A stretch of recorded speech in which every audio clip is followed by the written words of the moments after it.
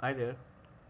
In this video, I'm going to talk about the difference between two important tags. One is the span and another is div. So what is the essential difference between span and div and when you should use them? So the difference can be made very clear by just one example.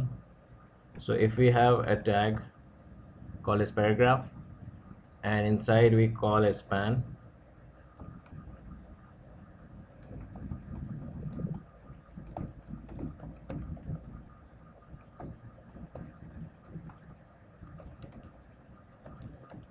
So let us say we have this kind of text and this is a bold text is now been included in this span.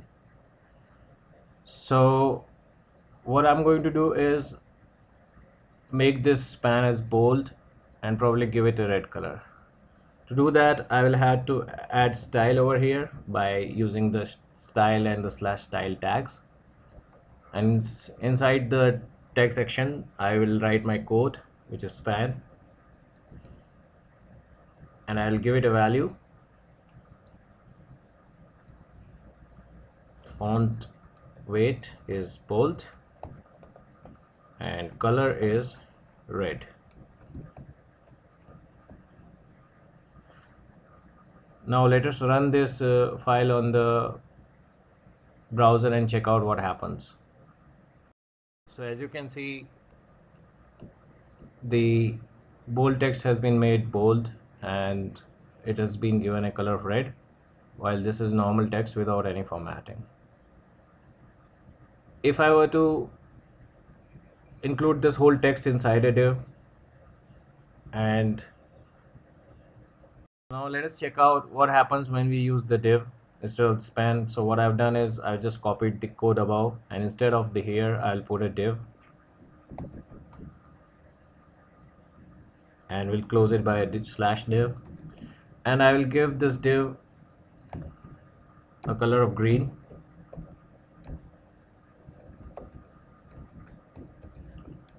and probably a background color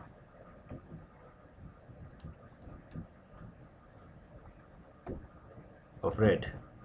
Let us see the difference now between these two codings. Can you see the difference?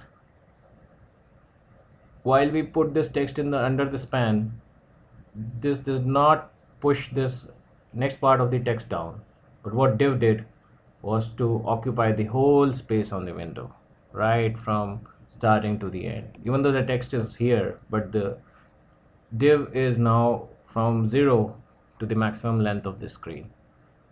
So what span does is it will only style the part that you have included, and it will not cause any block level element. That means it will not behave like a block, full block occupying the full width of the screen.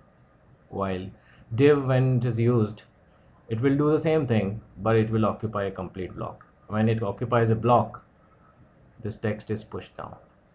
So span is very useful when you want to use multiple things to style your paragraph. So we have style bold text. Let us say we want to style this one. This is normal text instead of the normal text.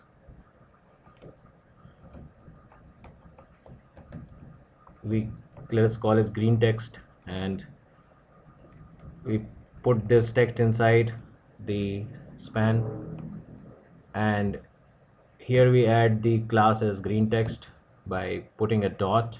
This is how you add a class. And inside the CSS we add color, which is green. Let us say, now let us see what happens when we run this code. This should be in red in color and this should be green in color, and there should not be a new block. This text should not be pushed down. See, the text was not pushed down, it became green in color, and this remained the red. So you can style this span just like a class, but the important difference between span and div is that it will not take a block space in here. So I hope I made it sufficiently clear. Thanks for watching. Please subscribe. Thank you.